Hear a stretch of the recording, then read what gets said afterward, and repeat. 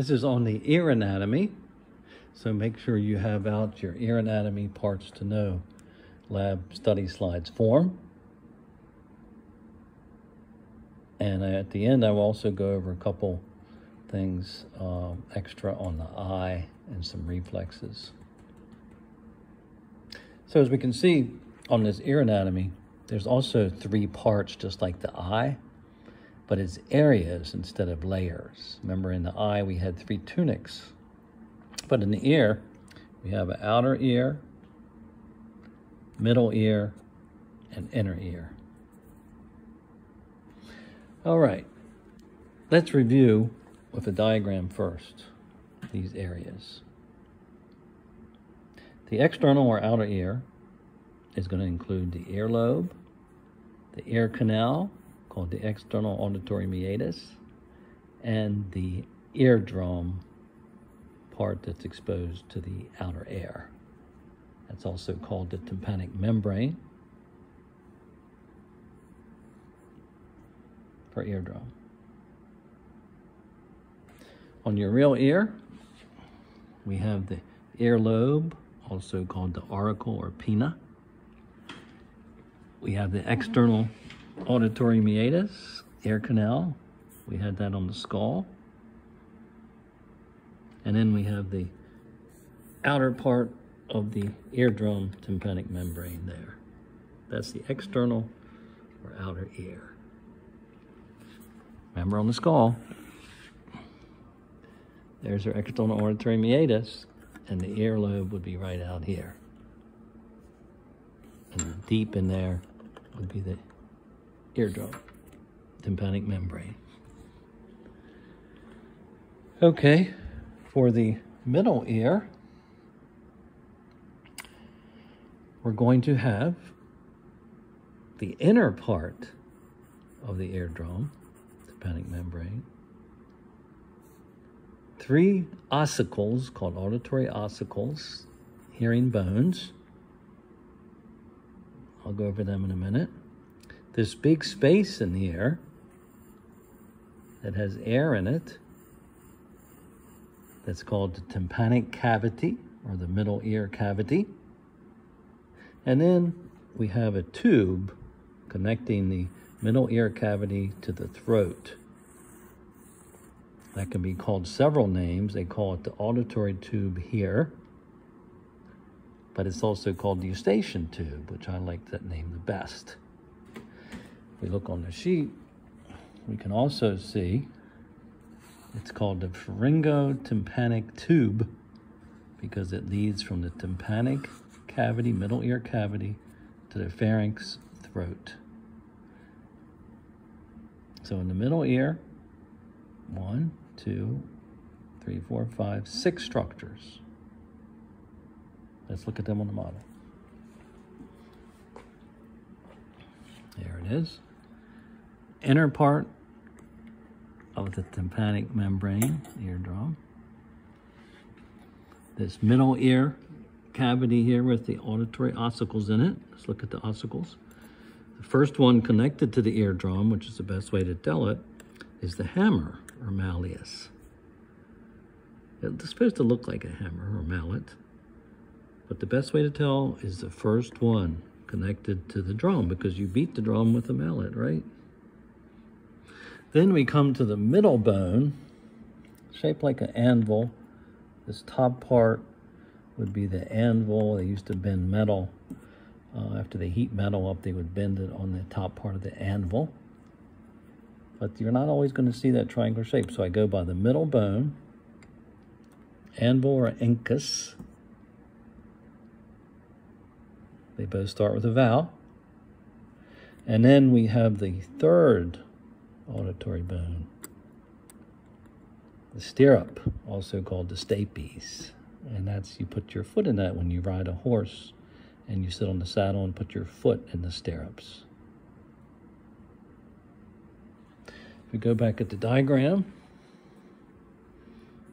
there's your malleus or hammer, anvil or incus, both start with a vowel, and then the stirrups or stapes.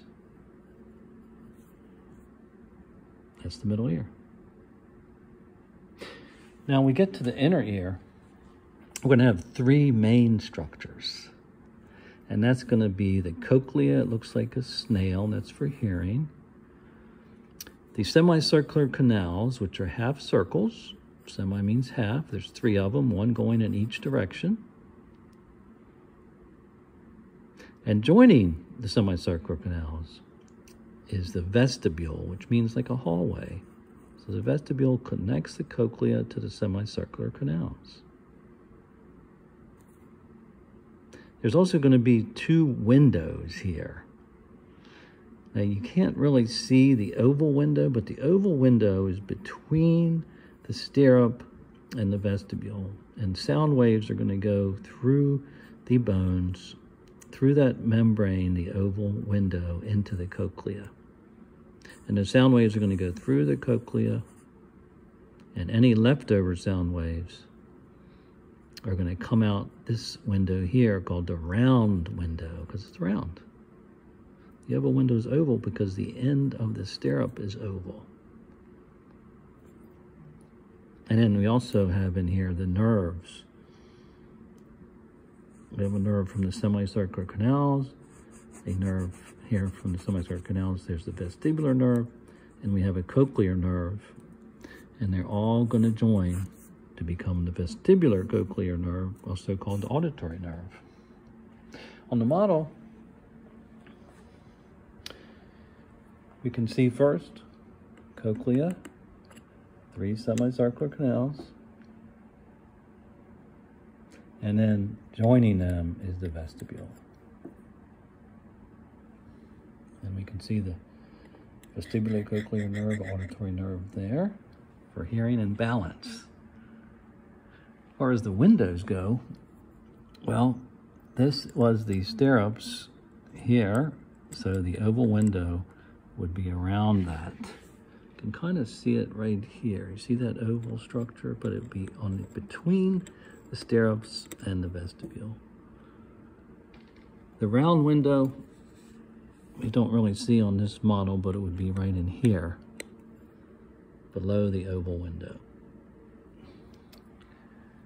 Let's look on this model now that shows just about everything. It's a little bit smaller, but it shows things quite clearly. Coming from the other direction, though. External ear, three structures. Earlobe orocorpina stands the sound waves into the auditory canal called the external auditory meatus. There's your temporal bone. And then the outer part of the tympanic membrane, the eardrum. Now we move to the middle ear. Inner part of the eardrum, tympanic membrane. The three ear ossicles. Let's connect that one there. Well, I have to pretend like it's connected. Remember, we want to go by where they are. So this, connected to the eardrum, is the hammer. Right up to there. And we look down, we can see the anvil and the stirrups. If we take this out, we can see a little bit better on the anvil. There. Okay, we'll put it back now. Then we have the middle ear cavity here, tympanic cavity, and that leads to the eustachian tube. Pharyngotympanic tube, some people call it the auditory tube. It has three names. I like eustachian tube. That's the common name. Then we get to the inner ear. Find the three main parts first. They took the top of the cochlea off. There. You can see how that looks like a snail, the cochlea. From this angle, cochlea, semicircular canals, and vestibule. I'll put it in the way it's supposed to be, because they took the top of the cochlea off so you could see the canals in there, the chambers. Quite detailed. We're not going to get into it here. Vestibule and semicircular canals, and those are the three nerves that join the cochlea, vestibule, and semicircular canals. Vestibular, cochlear nerve, auditory nerve, when they join, all this in the temporal bone. Our windows are the oval window here, and this time you can see the round window. Yeah, here it is, right there. Okay, so it's right beneath the oval window. Sound waves in, extra sound waves out.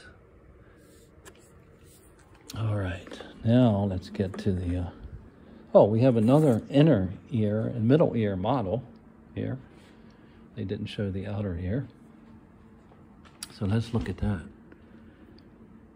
The middle ear, eardrum, hammer, anvil, stirrups. Inner ear, cochlea, semicircular canals, vestibule. We can see really good the nerves coming from the vestibule, semicircular canals, and the cochlea.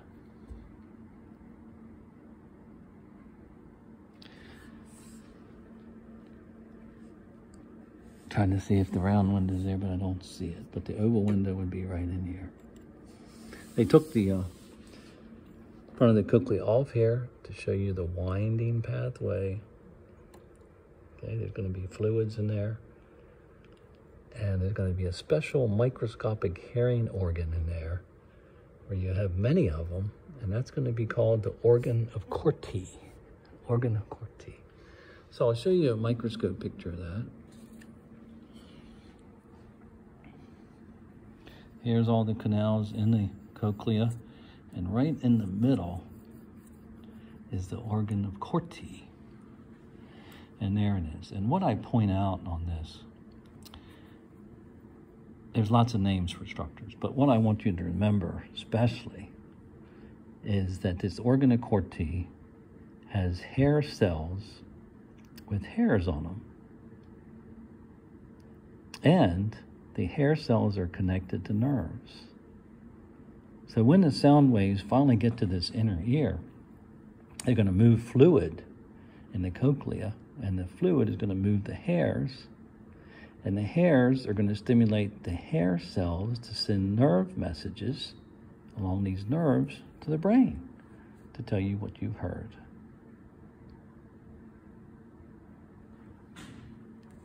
Here's a microscope picture of that. You can see the nuclei of the hair cells.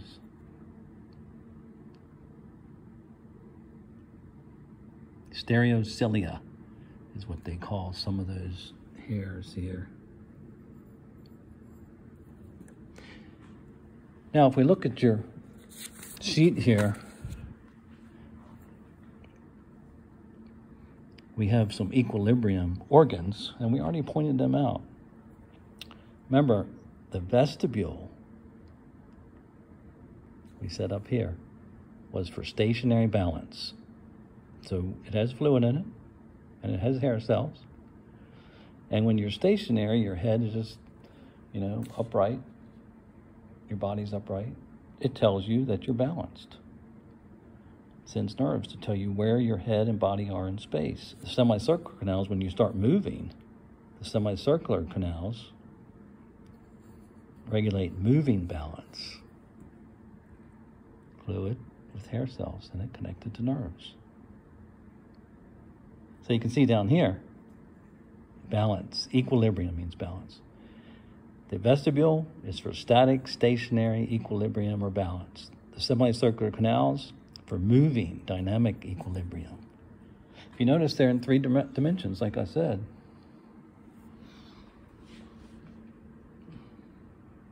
There's a lateral one, Move that out of the way. It's a lateral one, a vertical one for depth. That's one for depth. That's a vertical. So 3 dimensions. These are interesting if you look at the picture of those. Here, you can see that they operate very similarly.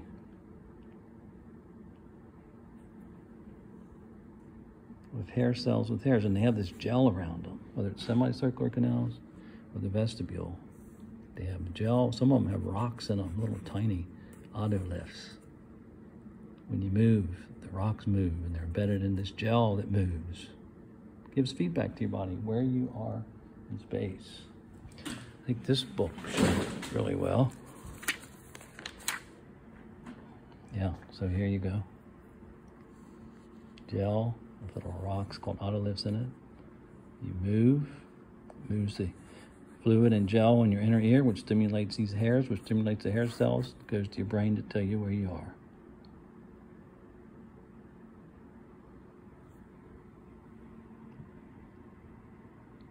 I get really dizzy, so mine are very sensitive. I can't go on any rides or roller coasters.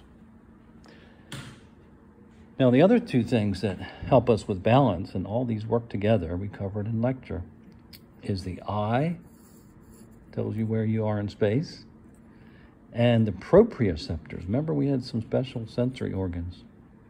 And the muscles and tendons, we had the spindle fibers, muscle spindle fibers, and the Golgi tendon organs that tell you where your muscles are in space. So all 3 of these, internal ear, eye, and proprioceptors in your muscles and tendons work together to keep you balanced. All right, before we move on to some hearing test, I just want to remind you that all of this ear takes place again in the temporal bone. Remember, you learned about this temporal bone and the external auditory meatus. And if we look on the inside now, this external auditory meatus would go all the way through and come out here. You can see a little hole. So the nerve would come out there and go to your brain for hearing and balance. All that inner ear is taking place right in there.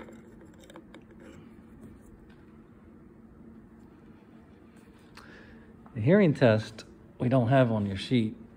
We're done with your sheet for now. But I would like you to do this. I can give you some extra bonus points if you do this. Get yourself a tuning fork. They're cheap. And then get something else metal. And you can do a couple hearing tests. Now the 2 hearing tests are called the Rene test and the Weber test.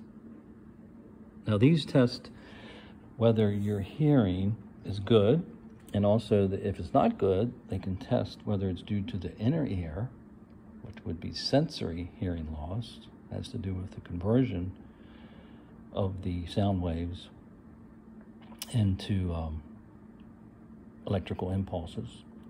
Or they also detect for conducting hearing loss, which will be due to the bones, okay? So if we look at this picture here, we go over this in lecture, you know, the sound waves come in your ear and they hit that tympanic membrane, and they vibrate it. The eardrum then sends those vibrations through the 3 bones, the 3 ear ossicles. Then it goes through the oval window, and the vibrations go through this fluid of the cochlea. And the vibrations in the fluid, if it's a high-pitched noise, then they'll bend it here. And they'll go across this organ of Corti about right here, and they'll bend the hairs, and you'll detect it as a high-pitched noise. But if it's a low sound, it's going to go further into the cochlea, and it's going to bend the hairs here of the organ of Corti, sorry. All right?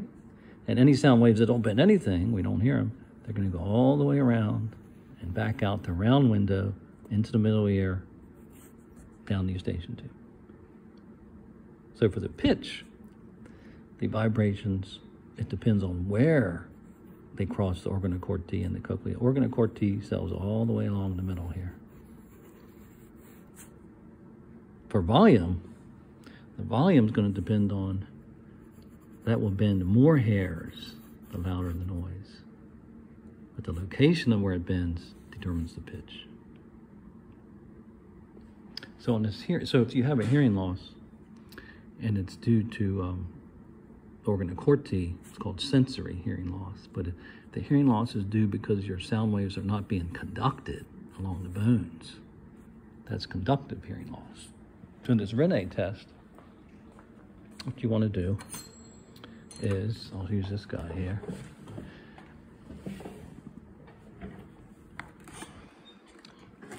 You'll take this here, and you're going to hit this part here, and it's going to make a noise. And you're going to, once it's making a noise, you're going to hold it, this handle, on their mastoid process. You're going to say, tell me if you hear this, and tell me when it stops. Now when it stops, you bring these two tubes out here, and you say, can you hear it again now? And they'll say, yeah, they have good hearing. They should hear it longer out here. Because here, it's going along the bone, mastoid process, and it's not being converted if you don't hear it. That's a sensory hearing loss. Once they stop hearing it here, it's still making a noise, but they don't hear it. But you bring it out here, sound waves are going through the air, and they're being conducted through the bone, and you hear it again through the ear ossicles. If you want to determine if both ears have equal hearing, you vibrate this again and hold it up to their forehead and see if they can hear both sides equally. Let's see if we can.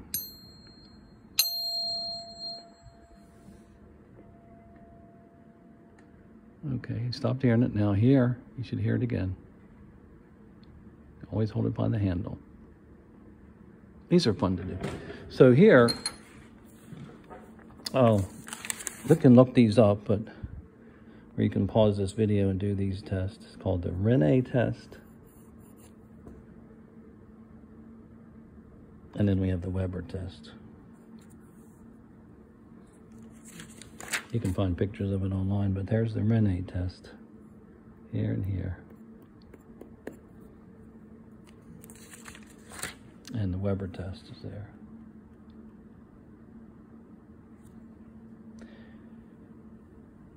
The other thing you can get is this reflex hammer. And you can even use that to hit the tuning fork. But get one of these reflex hammers there. Very cheap too. And you can test a couple of those reflexes. Now remember, on the reflexes, I showed you the reflexes on the knee, ankle, and I believe that was it. So let's show you where these reflexes happen here. Okay, now,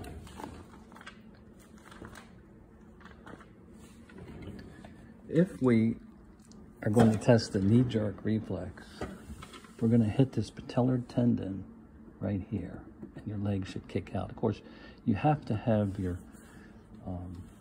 knee bent, your leg bent there. So, for example, I'm going to sit on the edge of my chair like this. Just want to kind of let my foot hang out like that. Now, if I hit it right here, right spot, you can feel it. Feel that patellar tendon below the patella. Okay? Your knee should go out. All right? You're hitting it right here.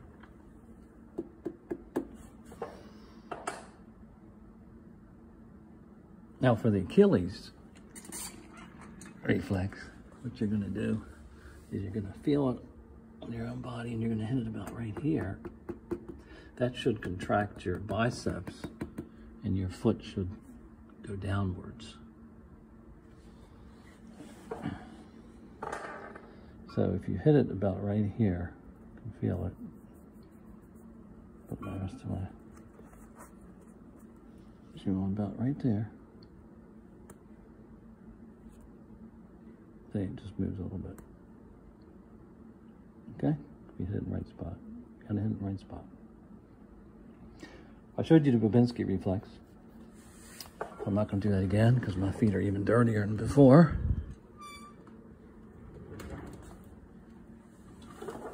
You can also do what's called a biceps reflex.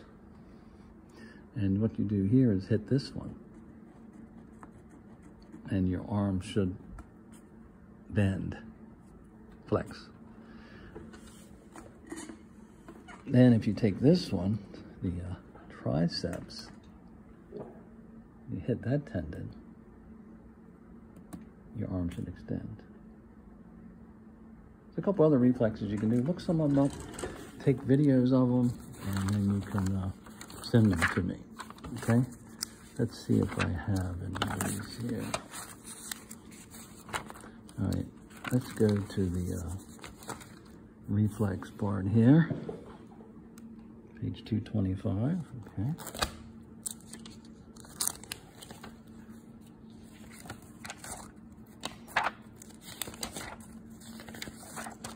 You want to get some bonus points, you can send pictures of doing some of these. There's a knee jerk reflex, patellar tendon reflex. Should kick their leg out. This is the best way to do the Achilles ankle jerk reflex. Remember, your foot should, when you contract that biceps, the gastrocnemius, should pull your heel this way and your foot should go this way. Okay? Down that way. Hit it there, your foot should go like that. You got a feel for them now. This is the biceps here. In this case, you actually put your finger on the tendon, biceps tendon, and then hit this part of the, on your finger. I'll show instructions here in a minute. It's a biceps reflex. Here, triceps reflex, you should keep your arm bent first, and then it's going to extend. Okay, so for the biceps, it should flex even more. Triceps, start with a bend, it should extend. And Babinski reflex, I showed you that on the first spinal video. Drag something sharp like a knife or the tip of this reflex hammer. Not the sharp end of a knife, the handle. And you drag it up on the lateral part towards the big toe, and your toes should flex, bend. And it tells you how to do them right here. Send them to me if you do them. Knee jerk reflex, ankle jerk Achilles reflex, biceps reflex, triceps reflex. Plantar reflex is the Babinski reflex. And if you can find any other ones, there's one called the crossed extensor reflex. It can tickle the abdomen reflex. And then lastly, I do want to show you something else on the eye. I did find another picture of the cow eye. If you remember, we cut this cow eye in half. This would be the front half. That was the back half. Remember, on the eye, we concentrated on layers.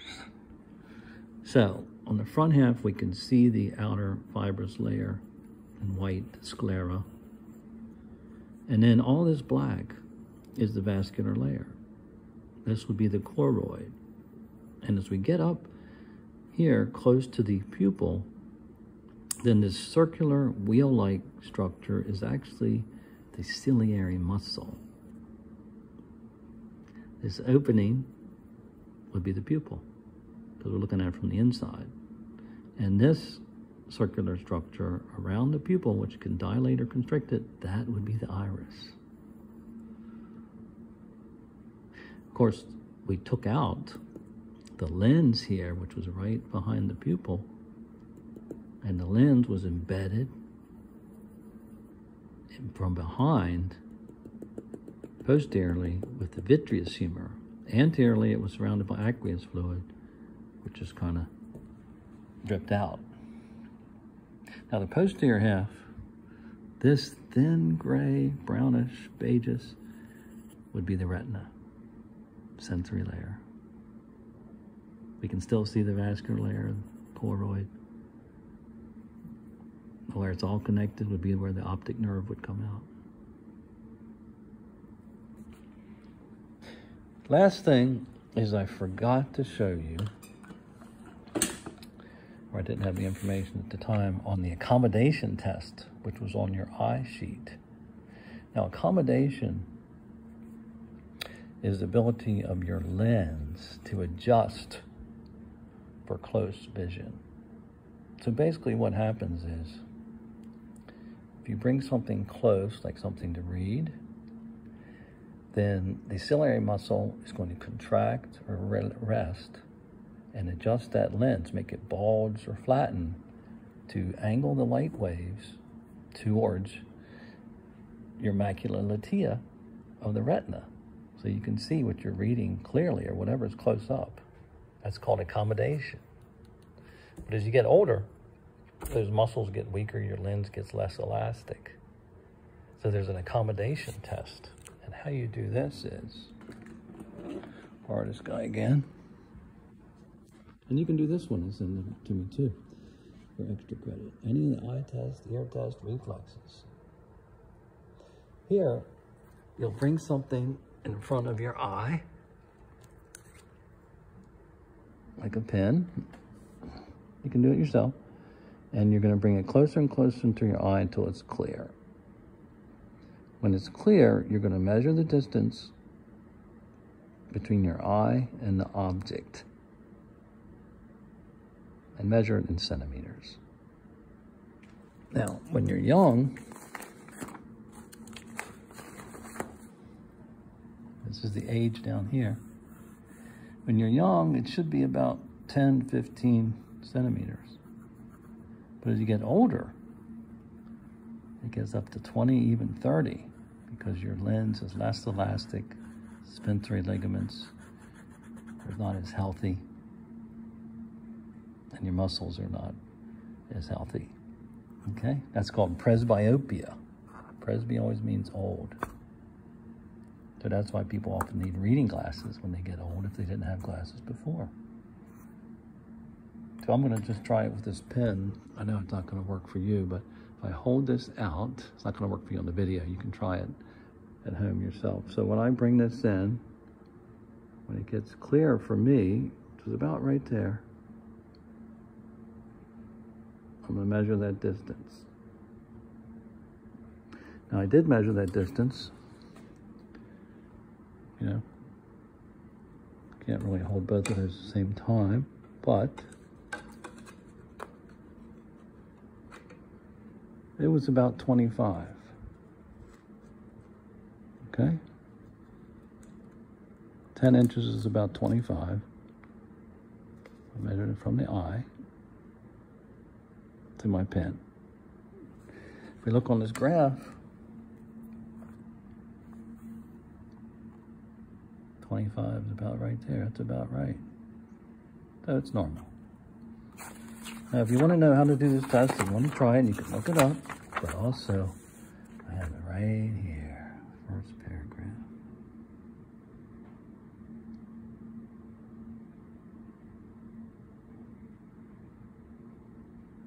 So to do some of these tests, get yourself a roller, hopefully a centimeter roller, tuning fork, reflex hammer,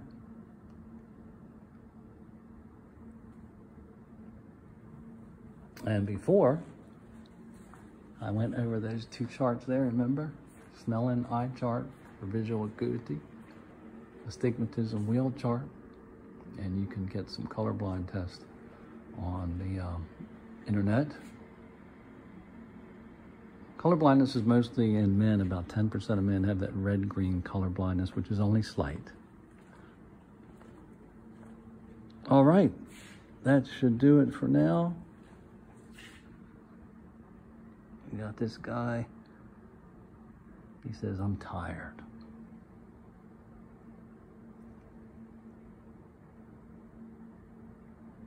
I think he winked. Do you see him? I think he winked. I better go.